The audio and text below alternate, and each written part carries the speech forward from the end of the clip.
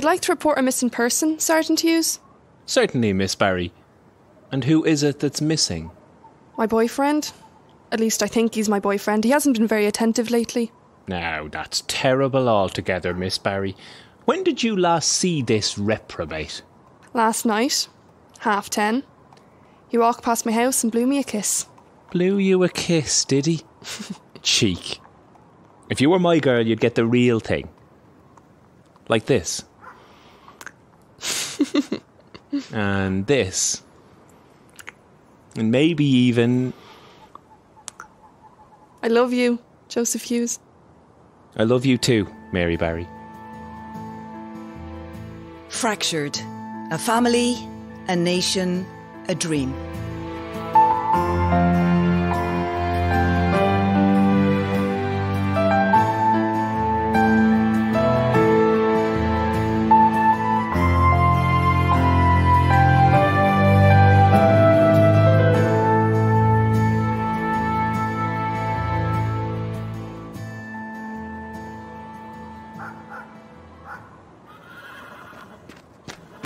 Here ye are. Get down, for God's sake. Do you want to be seen? O'Reilly, did you brief these lads at all?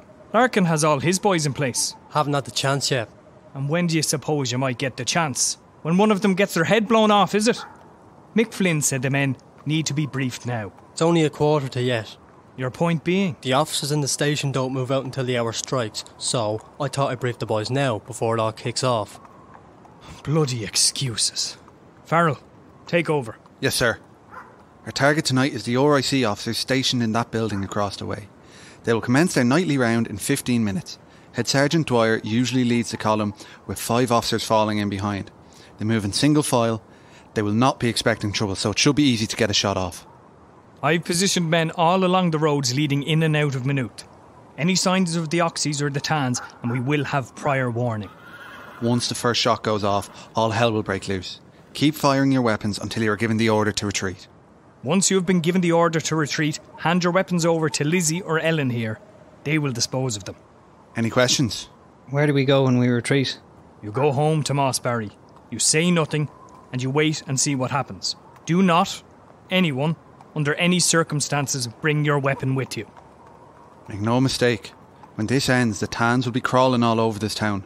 They will come in and knock your doors down and destroy your houses, and if you are caught with a weapon, then you will be arrested, maybe shot. And we have too many of our boys out of action in Ballykinlar to want to lose any more. Rumour has it that this new camp in the Curran will be filled in weeks, and that the Tans will go around arresting everyone now. Thank you for those inspiring words, Tomas Barry. I just meant that... Keep your nose clean, your weapons out of sight, and you need not fear the Tans.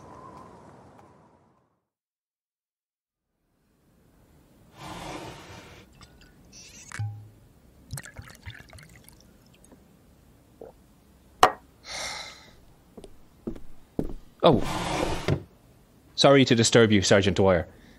I'll give the boys a shout now, will I? What? Right, yes. Thank you, Hughes. Stiff, Curran, Perry, moving out in 10 minutes. It's a cold one out there now. You'd want to be well wrapped up, so you would. Perry's mother sent him another parcel. A red scarf in it this time you could hang a man with. But then you could use it as his shroud, it's that big. I was thinking of raiding a few houses on patrol tonight. What do you think? Curran suggested the House of God, but I thought, Jesus. Sarge? Sarge? Sorry. What? Is everything all right there? Everything's grand. Have you called the boys for patrol? I have. Grand. It'll all be grand, Sarge. What? With, well, your wife. She'll come back. I don't think that's any of your business, Hughes. No. Sorry. No. It's me. Sorry. It wasn't my business. No, but still, you're only trying. To help, yes. I appreciate it. She had a shock. Yes. She'll come back. Does the whole station know she left? No. Don't think so. No matter. They'll find out soon enough. I'm sure she'll come back. She won't. Why would she? Because this is her home. Not anymore, it's not. This place is as lawless as the rest of the country, and I hate it. I didn't take good enough care of her, Hughes. You did your best. I kept telling her things would be all right. What a fool I was. They will be all right. Those boys, they were just thugs looking for a bit of trouble, so they were. I keep asking myself if the job is worth it. You know it is. That's what I used to think. But I've lost friends and neighbours, and now my wife because of it. We've all lost people. I can't even visit home anymore. And you're happy with that? It was never that fond of me brother anyways. But yes, I think in the end it'll be worth it. I like the job. What is it, Curran? Sarge, Stiff says his legs is fierce sore, so can he be excused patrol duty this evening? Tell him he'll have a fierce sore arse if he doesn't get a move on. 5 minutes. He won't like that. That young fellow Stiff is getting worse. He'll barely work the counter now. And he's drinking on the job. Oh, sorry, sir. I didn't mean to... Sorry.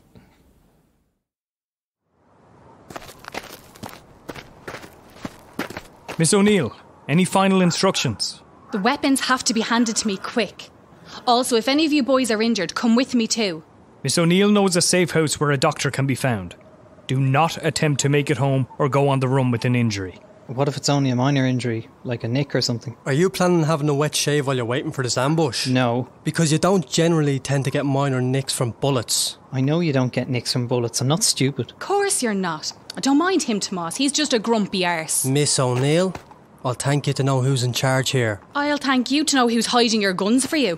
A favour we'll never hear the end of, I'm sure. A favour we appreciate. O'Reilly, I don't want to have to speak to you again. Go and see who we have and sort the men into position.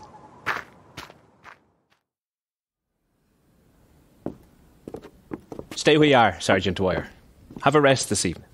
The 4 of us can handle the patrol. Are you sure? Yes. Stiff? Sarge. Give the chief a dram of that drink you have hidden up your sleeve, will you? I don't have drink hidden up my sleeve, Sarge. Are you inviting me to do a body search? If I have drink, it's purely by accident. Hang on till I see. Oh, it's just a small bit. That's all the chief needs. Pour away. A bit more, there's the man. Oh, that's pure gorgeous, so it is. I needed that. You wouldn't want to be getting too fond of it now, Chief. When my mother left my father, he became a fierce man for the bottle. Right, lads. Single formation. Did she tell you she'd left me?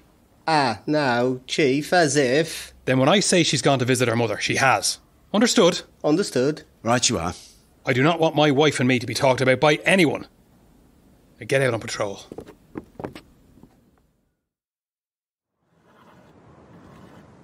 Is this your first ambush? Is it that obvious? Yes. You must think I'm an awful idiot. No such thing. I've trenched roads and wrecked railway lines and that, but I'm not a complete beginner. That's how all of them started off too. O'Reilly was afraid of his own shadow his first ambush. Was he? Cross my heart. It was at Kill. That's only a few months back. Isn't that what I'm telling you? A few months back. Now look at him. Full of swagger. My brother was at Kill. Sean.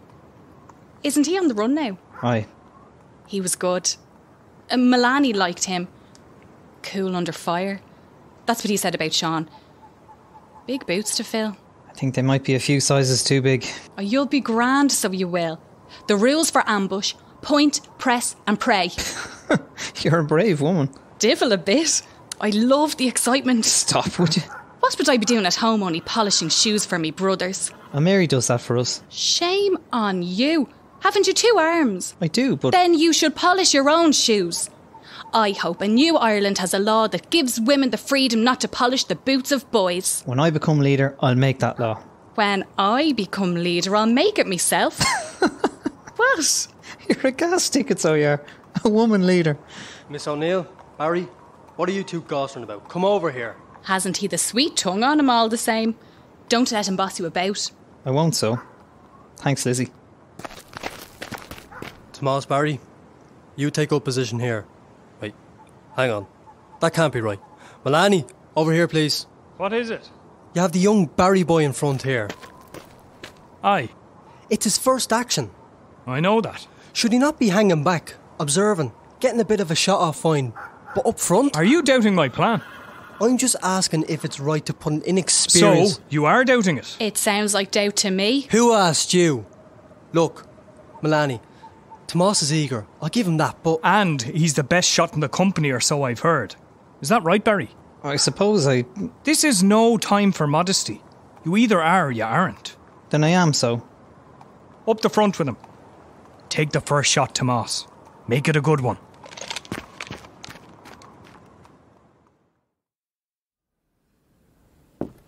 Right, lads, into formation. Curran behind me. Stiff, stay with Perry at the back. Oh, Sarge, do I have to? It's just, I'm not comfortable with that red scarf. What's not to be comfortable about? It's not your scarf. It's too bright. In the war, you'd be shot easy wearing a thing like that. Take my chance. Well, it's like a target on your neck. He has a point. Take it off. But it's warm, Sarge. It's too bright. No point in inviting trouble. My mother spent 2 months knitting this for me. She wasted her time then. You little English feck. Boys, come on. Perry, take off the scarf. See you when we get back, Sergeant Dwyer.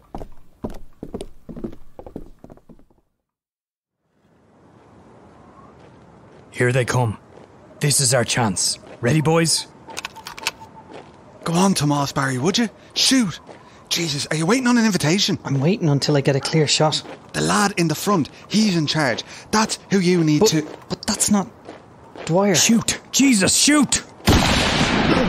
He's been hit! Yes! One of them is down. It's an ambush! That's it, boys. We have them on the run. Yes! Keep firing until you can't see them anymore. Take cover! Keep low, keep low! Who's been hit? Right, boys. Let's get the hell out of here. Hand over your guns. Go home. Shot bad, sir. Good work. Christ. We need an ambulance. We couldn't see a thing. Just the shine on the rifles. Oh, Chief. Somebody get an ambulance. Christ, he's bleeding bad. I killed him. Stone dead. Now, if you're caught with that rifle, you'll be stone dead yourself. Come on. Bring him into the nearest house. I don't care what they say. Raid it if you have to. It's a shock the first time, but it gets easier crossing that barrier. I seen it happen. Was it Dwyer I shot? I don't know who it was. Come on, you've got to go now. Ellen Kenny will help you. Do you know Ellen Kenny? Aye. She'll get you home. She's waiting down the road there. Go, now, for heaven's sake. There's blood all over him. Yes, you've done well, Tomas Barry. Now get out of here, go. Whoever you are, we're coming for you. Get out of your homes. We'll find every last one of you. Every last one of you. We are coming!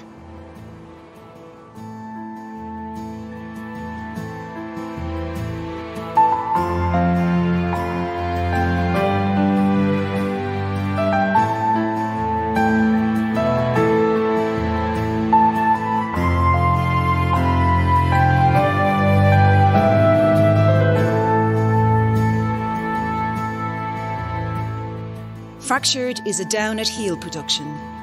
All episodes were written by Joe Bergen, Brendan Farrell, Claire Joyce and Martina Reilly. Sound engineer is Brendan Farrell.